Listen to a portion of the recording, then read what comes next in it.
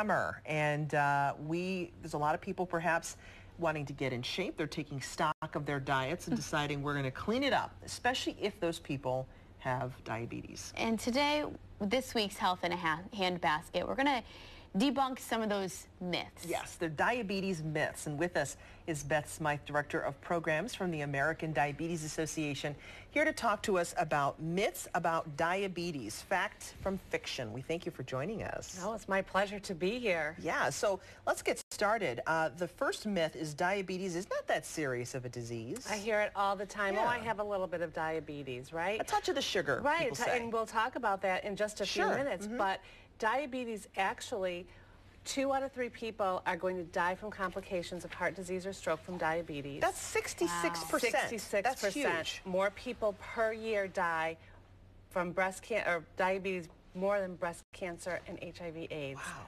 Every year. So it is a huge growing epidemic, and we need to address it.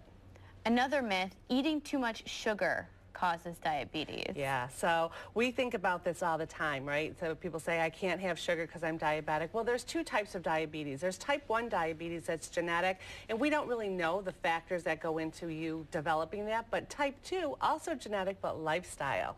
And so it's not just sugar, it's your diet. And if you're eating too many calories, and if you're not exercising enough, you may end up with diabetes. Okay, here's another myth. If you are overweight or obese, you will eventually develop type 2 diabetes. Is that direct a correlation? So there is a correlation between weight and a sedentary lifestyle and diabetes, but the bigger risk factors are going to be your age, your family history, and your ethnicity. You know, if you're an African American or you're a Latino, you have a higher risk of developing type 2 diabetes. So that's important to know. Know your family history too, right? Absolutely. And you know, here's the thing. If you can stay at a healthy weight, if you can get 150 minutes of exercise a week, that's 30 minutes a day, you can dramatically reduce your risk of developing type 2 diabetes. And that's probably what you tell a lot of people who come to you with diabetes. Yes. Say. Yeah. Yeah. And you say exercise 30 minutes a day. Is that just, can you go for a walk? Absolutely. Okay. You don't have to go to a program to do any physical activity. Get outside and walk. Walk your dog. Play with your kids. You know, right now the weather is perfect. Get outside and enjoy it.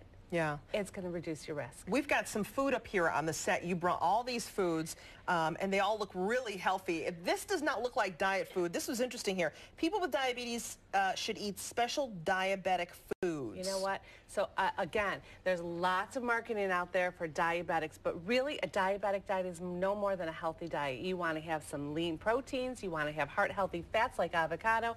You want to have some whole grains.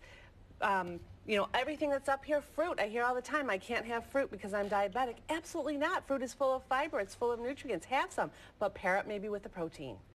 Okay, how about this? What about sweets and chocolate? People say they can't, diabetics can't have sweets and chocolates. You can. You can have a small amount of dessert kind of foods or sweets. Watch the portion, make it for a special occasion, and, you know, be careful. You don't want to have it every single night. Okay, so in moderation. Everything in moderation, absolutely. So is it possible just to have a little bit, a touch of diabetes? No. I hear there's no such thing as just a touch of diabetes. You either have it or you don't. Okay. And what you want to do is make sure that you're controlling your risk factors, make sure you're at a healthy weight, make sure you're getting some exercise, and you'll reduce those complications. The last myth we'll get to is people with diabetes are more likely to get colds and other illnesses. So here's the thing. Everybody gets cold and illness, but when you're diabetic, sometimes that can take on a more severe case. So make sure that you're staying healthy. Treat it, go to your doctor when you can, but no, you're not more apt to get it. Take it seriously and take the advice we've just given you today. Beth Smythe, always great to have you in studio. If you